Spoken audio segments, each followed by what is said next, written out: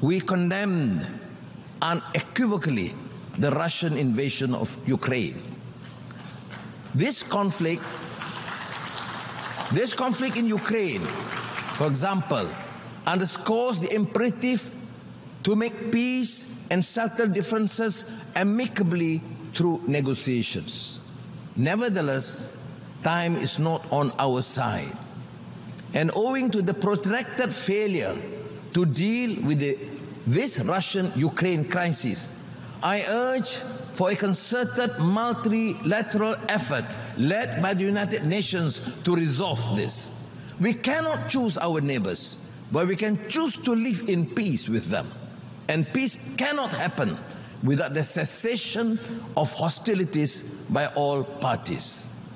It is imperative for all parties to return to dialogue and resolve their differences through the negotiation table.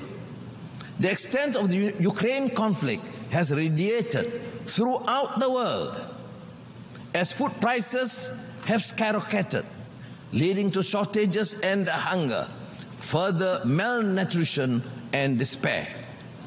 As in other conflicts elsewhere, be it in the Middle East or Southeast Asia, forced migration take place, piling on the problems of refugees and statelessness.